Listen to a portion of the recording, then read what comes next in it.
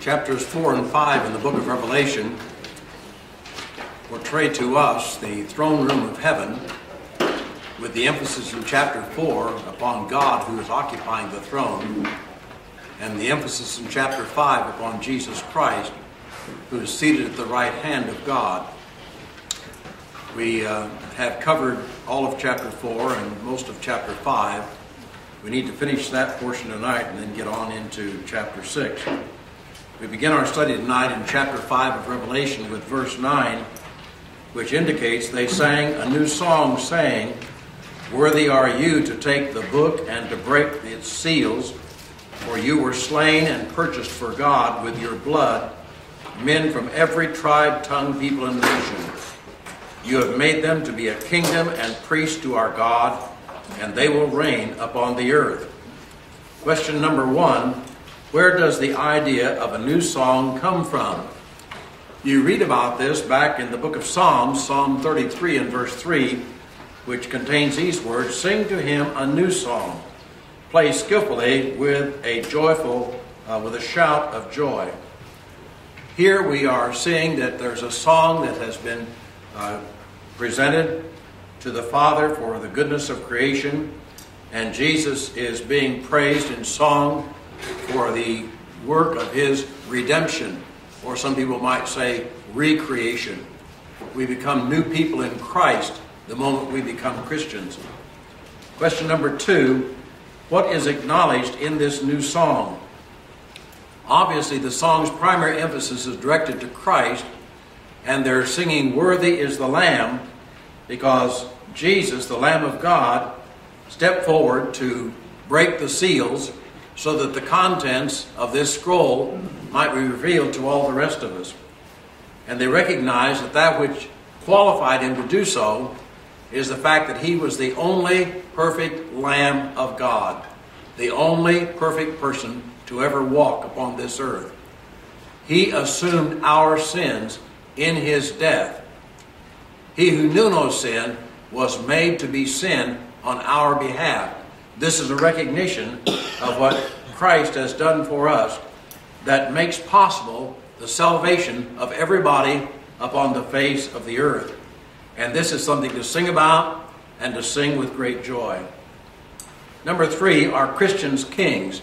The reason I ask this question is because in the King James Version of this passage in the book of Revelation, it refers to Christians as being kings. It occurs to me that in a kingdom, there's only room for one king. Yes, we are the members of the kingdom, and we do reign with Christ, but we are who we are, not because of what we are, but who we are related to.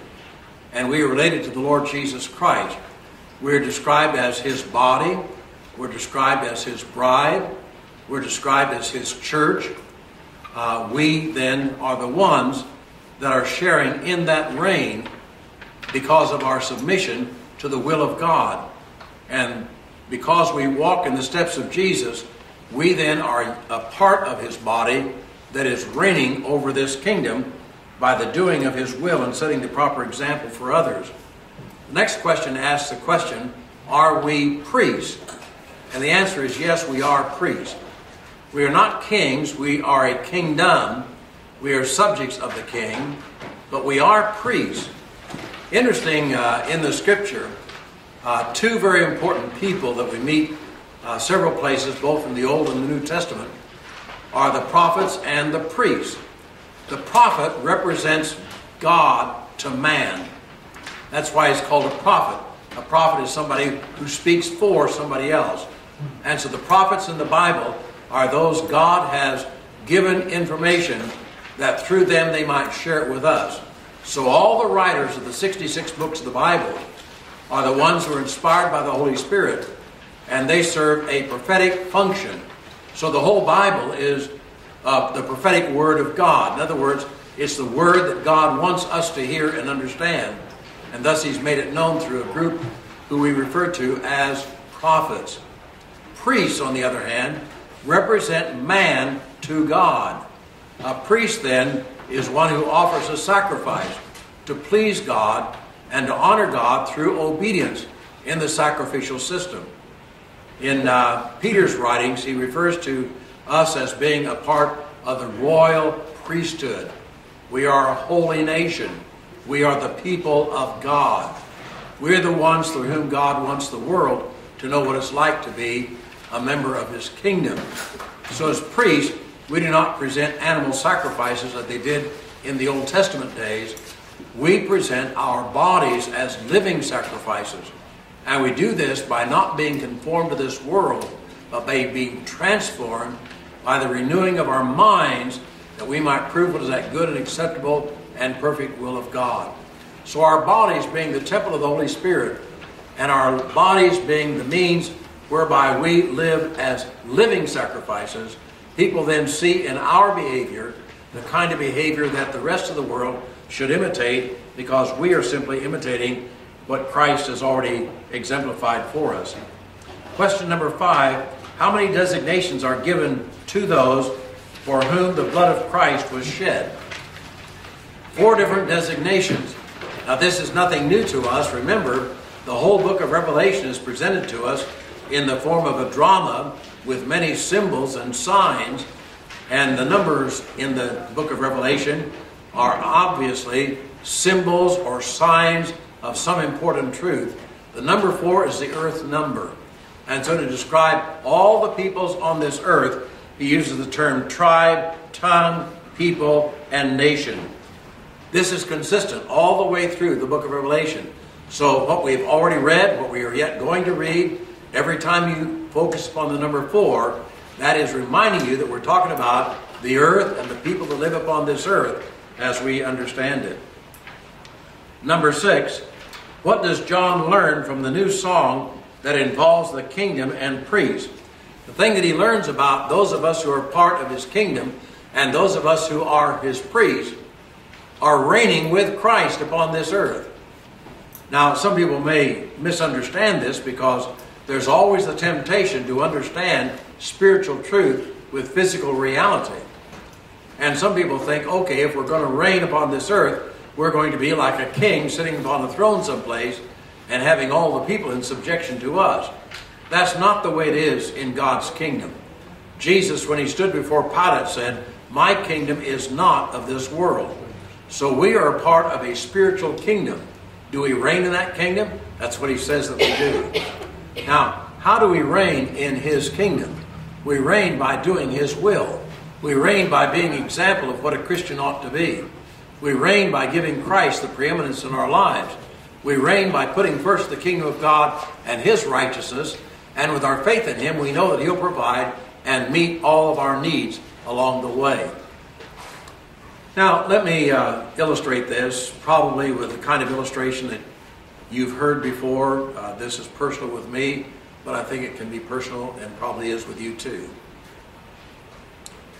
For a number of years, for 11 years actually in my life, I worked as a volunteer fireman. Now, during this time, I was a preacher, but I was in a community, small community, where they had volunteers make up the fire department. On one Saturday, we were down at the fire station, and we were cleaning up the fire truck because of a previous run that had kind of dirtied it up. So we used that day to kind of get everything cleaned up and the hoses in good shape again for the next call. In the process of cleaning up the truck, one of the fellows, fellow volunteer fire department, was standing close to me, and he injured his hand. And immediately, he began to say something and caught himself just in the nick of time and didn't say it. And he looked at me and he said, "It's a good thing you were standing there." And I responded and said, "Yeah, and that's the reason I'm standing here. I want to help a guy like you. I don't want you to say those bad words." Now, my experience may be different than a lot of yours because most of my experiences are with people that know who I am. And knowing that I'm a preacher, they're pretty well guarded. And they try to hide things from me. I called on a member of the church one day when he was drinking, and boy, he didn't want to see me. And he couldn't hide that drink fast enough, but he sure tried. What was I doing? I was reigning with Christ. What was I doing? Making him feel ill at ease. just simply by my presence. Well, who am I? I'm no different than the rest of you. We're just Christians. But there's some things Christians don't do that the rest of the world does, and they don't bat an eye. But he felt guilty, and he should have, because he knew better. That he had not really turned away completely from the ways of this world. But our presence ought to really say something to other people. I think I may have told some of you this, that I was asked to perform a wedding one time, and the daughter of the couple was a member of the church that I was serving, and they were going to have a banquet involving all the people that were going to be involved in the wedding the night before the wedding took place, after the rehearsal, kind of a rehearsal dinner. And the mother of the bride said, you are certainly invited, and I'd love for you to come, but please do not feel obligated to come, because we cannot promise you good behavior on the part of some of the people that are going to be there. And I said, well, I'm glad you told me that. I just have one request. When we sit down at the table, put me right across the table from those people that are going to embarrass me. They said, well, I think we can arrange that. And they did. Ha ha! I tell you, I didn't hear one bad word, and I didn't hear one bad thought. And I had a wonderful time. I think they had a miserable time. But I think that they were able to digest the food. It's just the company they had to keep the opposite side of the table. Was I reigning with Christ? Yes, I think I was. That's the reason I wanted to be there. I don't want to be obnoxious. I tried to be as honest as I could, engage them in conversation, ask them about the kind of work they did, showed interest in their hobbies and their background, and just established a good rapport. But the fact that I was there, of course, they called on me to lead in prayer. And I'm sure these people sitting across the table from me ordinarily do not offer a prayer of thanksgiving before they eat. But Christians do. And so I think that we need to recognize that sometimes our best witness does not involve saying a word. Sometimes it just involves in being a decent person. Sometimes it just means you don't laugh at things that others laugh at because it's really not funny. And sometimes it means you just simply say, sorry, I really can't go there. And you don't stand in their way of going where they're going, but you know as a Christian, I don't really belong there. And so just in a quiet, nice way, we reign with Christ. Now that's a spiritual kingdom. This is not the kind of a kingdom where you beat people over the head with a whip or with a baseball bat. This is the kind of kingdom that is demonstrated in our King. What did Jesus do? He went about doing good. Now, did he shy away from sinners? Oh, no. He went into their house and ate with them. I figured if Jesus can do that, we ought to do it too. And Jesus helped other people, whatever their needs might have been. Never turned people away. Sometimes the people turned away from him, but he fed them when they were hungry. And then he wanted to feed them even more with spiritual food. They decided, no, it's just this physical food that we like, and we don't want the other stuff. So they went away. And Jesus said, that's your privilege. We don't push ourselves on people. Christ doesn't push himself. Every man is born with the freedom of choice. And we are who we choose to be. Now, are there consequences in our choices? Oh, yes, there are. And we as Christians know that these are going to be eternal consequences. So I want to spend my eternity in a place that's called heaven. And I certainly don't want to spend eternity in a place that they call hell. A place of torment and of punishment. A place that's described as outer darkness. Imagine being in total darkness for eternity. Imagine being a place that's called a furnace of fire. Imagine being in a place where all the people are weeping and wailing and gnashing their teeth. What would that be like for an eternity? I can't comprehend that. But I can understand it well enough to know I don't want to be there. All right, I've taken enough time. I hope you understand what is meant here by the fact that, yes, we are priests of God, and yes, we are subjects of the King, and in that position, each one of us is reigning with Christ. We are helping people to understand His kingdom, and hopefully, by our representation of that kingdom, they will choose to want to be a part of that kingdom too. Because this is a kingdom, unlike the kingdoms of the world, that rise and fall. Every one of them will ultimately fall. But this one never will. It'll stand firm for all eternity. All right, let's move on now to verses 11 through 12.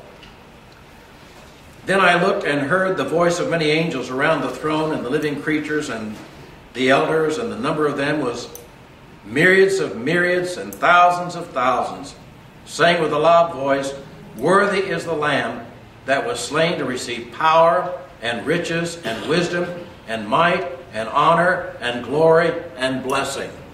Now, if you were counting, you counted 7 words that are a part of this song of praise that is being sung in honor of the Lord Jesus Christ and what He's done for us to become our Savior and our Lord.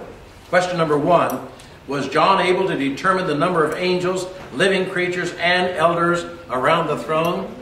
No, he wasn't. So he couldn't give a precise count, but he was very much aware of the fact, wow, this is a great number. And that would be the angels, that nobody knows how many of them there are. It certainly made an impression upon John, not only by what he saw, but also what he heard, because they're praising God. So he's hearing their praise to God, but he's also seeing how huge this number is. Now, why is that important? Do you remember Jesus in His public ministry actually in the Sermon on the Mount indicated that the way that leads to eternal life in reality is going to be walked only by a few. That's comparatively speaking.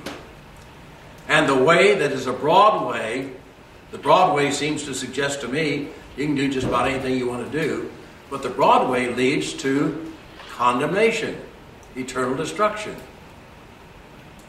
Now, though that is true, don't misunderstand the meaning of the word few. A few does not mean that there's just going to be a couple of dozen people there, or even that there's going to be just 144,000. 144,000 is a symbolic number to indicate there's going to be a great number of people. Folks, there are a lot of Christians around the world, and think how long the world's been in existence, and think how long the church has been in existence. Here we are in the 21st century, and the church is still very much alive, and the church has been growing in every century since it began in the first century. So there are a few, but the few is understood in light of the total world's population. Now, in today's world, in our own country, would the non-Christians outnumber the Christians? Well, yes, they would. Does that surprise us? Not really. Does that concern us? Oh, yes, it does. It ought always to concern us. Now, when Jesus was here upon the earth, He dealt with a few people. And He left a few people in charge of a worldwide responsibility. Did He have confidence in these few? Yes, He did. Was He ever disappointed in these few that He trusted? Oh, time and again. Do you think He's ever been disappointed in us? I'm sure He's been disappointed in me many, many times. But the fact remains, He is really counting on us. He is really trusting in us. He's really encouraging us through the Word to get this good news around the world. And so what do? Well, here's a congregation. You are supporting missions in Japan, in the Dominican Republic, and other places, as well as being interested in trying to reach people in your own community who may not yet be Christians. Are we doing the will of the Lord? Yes. So we just quietly go about our work. Does this make the front page of the local newspaper? Probably not. Will people in the community talk about it very much? Probably not. And yet, behind the scenes, work is going on every day by a great number of people. Some we know and some we'll never know until we get to heaven. But the work is continuing. So we need to recognize that here before the throne, there's a great crowd that are witnessing and praising the Lord Jesus Christ number of angels beyond that which we're able to count, but all of creation is included in this. All the people of God are involved in this, and they're singing what we know to be a sevenfold doxology. Now, 7 is a sacred number, and that's the number that is also symbolizing completeness. So the number itself indicates we know who we're singing to. We know who we're praising. We're praising the Lord Jesus Christ, as well as God, by whose right side he is standing and seated as he's there in this throne room. Now, the final verse of this chapter, verse 13, every created thing which is in heaven and on earth and under the earth and on the sea and all things in them, I heard saying, to him who sits on the throne, that's God, and to the Lamb, that's the Lord Jesus Christ, be blessing and honor and glory and dominion. Oh, wait a minute, that's only 4. But who's singing this? And the 4 living creatures kept saying, Amen. And the elders fell down and worshiped. So 4 is the number of the earth. And as God's people on the earth are, and all of creation is hearing and visualizing what's happening there in the throne room and recognizing what happened at Calvary and on the cross when Jesus died for us. And they're just saying, Amen, amen, amen. Amen simply means so be it, or I agree with you, or this is certainly true. All that's involved in that word amen. And so the number 4 indicates that God and the Lamb are being praised by everything that they have created. And by the way, Jesus is just as much involved in creation as was God the Father. Colossians chapter 1, verses 16 through 19 will make it very clear that Jesus is the creator. Jesus was able to say, he who has seen me has seen the Father. Remember how Jesus is introduced in the Gospel of John? In the beginning was the Word. The Word is with God. The Word was God. And down in verse 16, and the Word became flesh and dwelt among us, and we beheld his glory. So is the Word God? Yes. Is the Word the Lord Jesus Christ? Yes. Why did he become flesh? Because it's a lot easier for us to understand something that we see than it is something we just hear about. And so God is a spirit, but God as a spirit identified himself in the person of Christ, his Son, in a physical body, so that we could see demonstrated what it's like to be a child of God. Number 6. Well, let me make sure I've covered all these others. With what words did every created thing praise God and the Lamb of God? Well, they're giving blessing, honor, glory, and dominion forever and ever. That's the word of this doxology. Does the fourfold doxology fit the symbolism of the number 4 on the earth? Yes, it does, because that's creation's number. So no part of creation is left out. All the heavens and the earth, everything praises God. Sometimes we're not aware of it as we should be, but it's very clear that that happens. Did both God and Christ share in creating the world? I've already answered that for you and giving you the scripture reference. By the way, I didn't say again tonight what I've told you in the past. In Genesis 1:1, in the beginning God created the heavens and the earth. The word God is plural. That includes the Father, Son, and the Holy Spirit. So they're all there in a part of the creation. Do God and Jesus share in governing the universe? Obviously they do. Why is amen repeated? Because of their excitement, their joy, and their approval, and they want to make sure that they're not misunderstood. We agree, we agree, we agree. This is something the whole world needs to know. Now the final question of this chapter. Have chapters 4 and 5 of Revelation provided the reader with the knowledge and understanding necessary to evaluate properly the events of history? Obviously, I think that's their purpose. Now, what is in history that we need to understand? Primarily, we need to understand that from day 1 to the final day that the world and the universe is existing, throughout this entire period of time, God has never vacated his throne. And everything that has happened and is now happening and will yet happen, happens with the knowledge of God and with the permission of God and under the control of God. Do a lot of things bad happen? Oh, yes, they do. But is God still in charge? Yes, He is. Does God ever use bad things to make something good come from them? What happened at Calvary?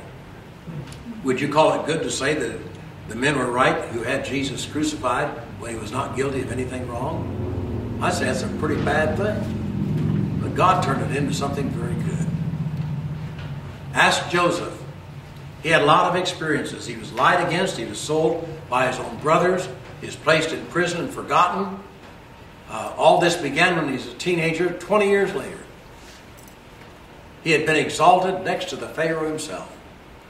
And during the years of famine, because he had been blessed of God to know what was going to happen and had made preparations in Egypt to lay up in store for those years of famine, his family outside of Egypt learned about the fact that there's food in Egypt. They came down there to get food. He gave them food. Did they know who he was? No. Did they come back a second time? Yes. Did they still know who he was? Not yet. But during the second visit that they were back there, he said, I'm your brother. They were shocked. Now, he'd been speaking through an interpreter and giving the impression that he didn't understand what they were saying. He understood every word. And then invited them the third time. They came back, 75 of them, and they remained there. And that's where the Jewish nation really grew to be a great nation. And later on, under the leadership of Moses, were led to their freedom and to the promised land. But God was working in Joseph's life in all those unfortunate circumstances, when his brothers misunderstood him, when he was mistreated, when he lost a job because he was willing to stand up for what was morally right and pure. God never forgot him. And that's true of so many, many people. And we need to recognize that. So these two chapters are really significant because they emphasize that God is on his throne, and everything that we read from here on out is going to be centered back down toward the earth from heaven's perspective. So John in the Spirit, in his mind, in his thoughts, is in the very presence of God, in the very presence of God's glory, in the presence of Christ. And from that heavenly vantage point, God is going to say, now John, while you're up here, look down upon the earth, will you? Now what happens when you ascend into an airplane and look down on the earth? Do not things appear to be much smaller than they really are? It's not the fact that they have changed in their size. Our perspective has changed. And so it is in heaven. Now, in chapter 6, this is where opinions of men really begin to run kind of wild. And folks, I don't want to leave you with the impression that I have all the answers. I don't. I'm going to share with you as best I can what I believe that the book of Revelation is saying to us. But don't think that I am saying the final word. You think for yourself. I'm just going to ask you to think with me to try to understand what is the message he's delivering here. Now remember, here's a scroll, and it's bound by 7 seals. Now they're each one going to be broken separately. And Jesus is the one now who's already proved that he can step up to the throne and break that first seal. That'd be like breaking a thread wrapped around here, tied in a knot. They had a piece of wax in that knot, and the signet ring had put the seal on that. Well, Jesus is the one that's qualified to go up there and break that thread. So now we can unroll the first part of the scroll. So what are we going to see as the scroll is unrolled in chapter 6? We're going to see 6 of the seals broken. Number 1, we're going to see a white horse. Number 2, we're going to see a red horse. Number 3, we're going to see a black horse. And number 4, we're going to see an ashen or a pale horse. Number 5, we're going to see Christians dead with their blood being shed at the base of the altar that was located in front of the tabernacle. the altar of sacrifice. The altar in the Old Testament where animals were sacrificed to God. And then seal number 6 is going to show us a picture of the people who are responsible for what we saw in the 5th picture. The 5th picture is a picture of Christian martyrs. They've died for their faith. 6 is a picture of those who were responsible for their death. And it's really a sad picture because it's a preview of what hell is going to be like. Now, before we ever break that last seal, the 7th seal, we're going to digress in chapter 7. And that's going to be kind of an interlude chapter. And that chapter is going to give us a word of encouragement. And that word of encouragement is going to come in the form of 2 pictures. The first picture is a picture of all Christians living upon this earth. It's going to be a beautiful picture, by the way.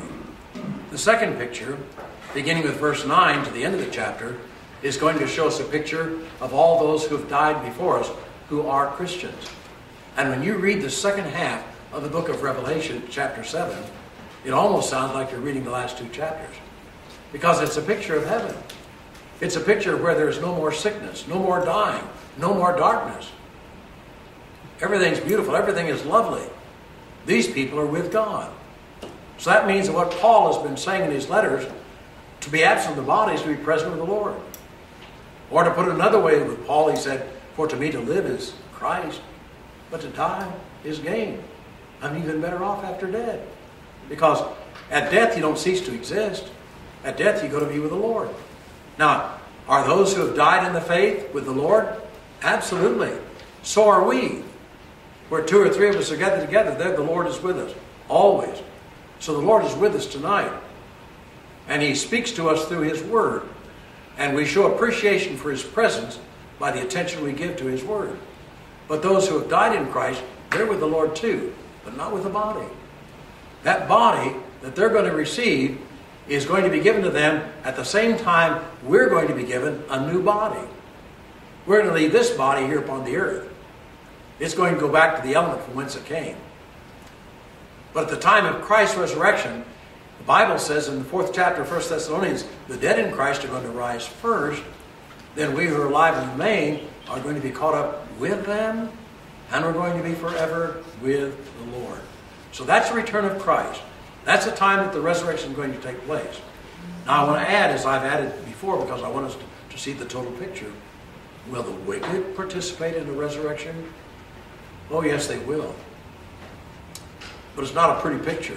You read about this in the 5th chapter of John, beginning with, somewhere around about verse 24, down through verses 28 and 29. For some, the resurrection is going to be a resurrection into life eternal. That's Christians. For others, it's going to be a resurrection unto condemnation, because they're not Christians. And so, everybody's going to face an eternity. Nobody's going to be able to avoid it. These people that entertain the thoughts, well, I'll just die and that's going to be it. That's not true. The whole 15th chapter of 1 Corinthians, Paul wrote to the church in Corinth because they were plagued by people around them. Their great philosophers were saying, death is the end of it. And Paul's saying, no, that's not true. We are going to live. Everybody is going to expend an eternity somewhere. But this life becomes very, very important to all of us, because here's where we determine where that eternity is going to be. All right, with that much of a glimpse of what we're about to face, let's look then at the first seal that is going to be broken. Let me rehearse once again these 4 horses. These first 4 seals are very much alike. The difference is the fact that they're all horses, but they're different colors. That's the main difference. Another main difference is the difference in the one that's riding it. Another main difference is in what they have with them when they're riding these white horses. Now remember, the horse was the instrument of war. White is the purity color. So the first one is white. The second one is red. That's the color of blood. That probably represents war. The third one is black. That represents death. That's going to be very clear. And then the fourth one is going to be ashen.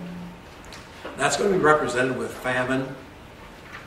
Now, do these things literally happen? Yes, they do. Is that what Revelation is saying? Not primarily. Remember, we're engaged in a spiritual battle. We wrestle not against flesh and blood. That's in Ephesians chapter 6 and verse 12. People are not our enemy. Evil forces, wicked powers, satanic presence, that's our enemy. Sin is our enemy. Evil, wrong is our enemy. It's a spiritual battle. The lie is our enemy. The truth is our weapon. Righteousness is the breastplate that protects us. So, in verse 1, then I saw when the Lamb broke one of the 7 seals, and I heard one of the 4 living creatures saying with the voice of thunder, "Come." I looked, and behold, a white horse, and he who sat on it had a bow, and a crown was given to him, and he went out conquering and to conquer. Now, folks, will you do something? Will you imagine that you're seated in an auditorium, and the curtains open, and what do you see? The landscape, that's all. And before anything even moves on the stage, this is the stage of history. You hear a voice. It's a loud voice. This first voice sounds like the roar of a lion, because he was the first creature. "Come!" And directly you see, off stage, a white horse with a rider crossing the stage of history and then going off to the other side. And when that horse has exited on the other side, there's going to be a moment of silence, and you'll hear another voice, a different voice, that's going to issue the same command, "Come!" And this time you're going to see a red horse. You're going to see the blood that is shed because of the conquest that took place in the first horse. And after that horse exits, then a third creature is going to utter the command, "Come," once again. And this time it's going to be the black horse. And then the last one's going to be the ashen horse. So we have conquest and war and death and famine. Famine and death. We have these 4 things. Do these things happen again and again throughout history? Well, they're happening today. Now, what is God doing? God's using what we understand in history. We know what a horse is. If you read the Bible, you know that the horse, in the Bible times, was their instrument of warfare. They used bow and arrows while they were riding those horses back in Bible days. But people were constantly trying to conquer other areas. But in addition to that, you try to conquer something, and are you going to get resistance? Yeah. Okay, just entertain the fact that we are in a battle. We are. That's why one of the songs we sometimes sing is "Onward, Christian Soldiers." Marching as to war. What are we doing? We're battling against sin. We're battling against the devil's lie. We're battling with a sword of truth. Do you know what truth is? Do you know what the future holds for you? Do you know what God has in store for you if you'll simply follow Him? We've come to tell you that. What are we doing? Trying to conquer the world through our Christian witness. Are we ever met with opposition? Oh, yes, many times. Do people ever die because of it? Oh, yes. I understand that there's more killing of Christians in this century than any century previous to this one in history. There's war, there's death, there's famine. What kind of famine? A lot of people have never even heard of the Bible. They have no idea of what the truth of God is. Nobody's ever told them. And that's our job. All right, let's look at the questions here. Number 1, is God on His throne? Is God on His throne when the action described in Revelation takes place? The answer is yes. He never vacates the throne. He's always in control. Number 2, who broke one of the 7 seals? Well, this is the Lamb of God. He's the one that's been already praised as being worthy because He died for our sins. And He proved the greater power of God through His resurrection. Number 3, what is significant with the word "come"? The significance of this is the fact that it was given with a voice of thunder. Is this message clear? Yes, it is. And this is meaning that it's so loud that there's no way that anybody's going to escape this order to come. Now, who issues the word to come? One of the 4 living creatures. That's exactly right. Number 5, to whom is the order "come" given? Well, this first time it's given to the rider of the white horse. Number 6, what is symbolized with the white horse? Well, I think that conquest is a simple answer. Now, are we talking about the general picture of conquest that has characterized the history of the world? Maybe. But in light of the fact that over in the 19th chapter of this same book, we're going to meet the rider of the white horse one more time. And this time, it's going to be very clear that the rider of the white horse is Christ. So is he the one that's riding this horse? I think that he is. I think that he is the one. Now, again, I don't want to force my opinion on you, but it just seems to me that we are Christian soldiers. We are battling against sin, and Christ is our leader. And so he is leading us forth into world conquest. That's why he said, "Go ye into all the world and preach the gospel to every creature. He that believes and is baptized shall be saved. He that doesn't believe is going to be condemned." So this is our charge from the one. Now, white is the color of victory, the color of purity. Number 7, how is the rider of the white horse described?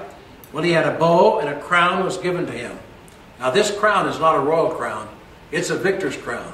He had a bow. Why that instrument? Well, that was the instrument used in Bible days in fighting.